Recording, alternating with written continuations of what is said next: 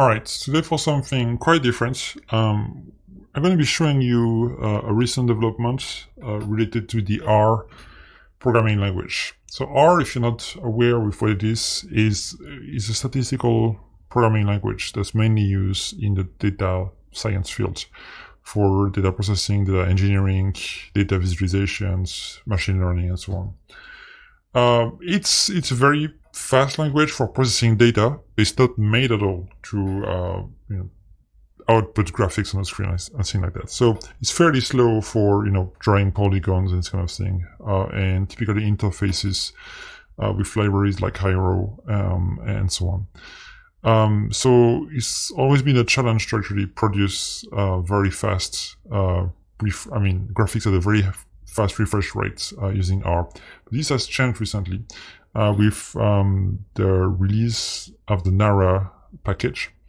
And this package implements native rasters, kind of data structures that make it possible to accelerate the delivery of data to the screen by removing a number of steps that were needed for transformation before.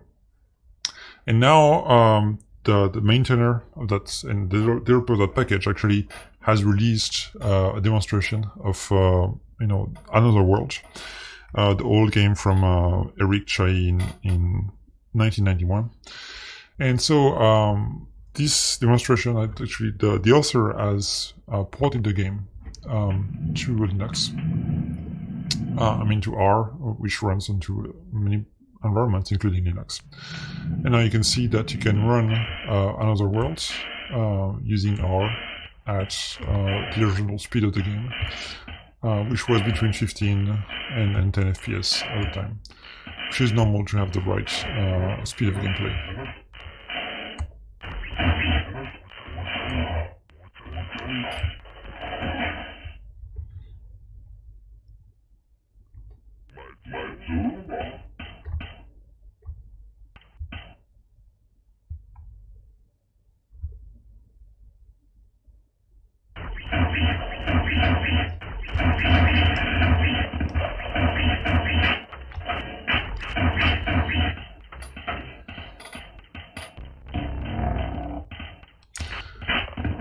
So it's actually very cool. It's the first time that R is able to produce this kind of graphic at this kind of speed.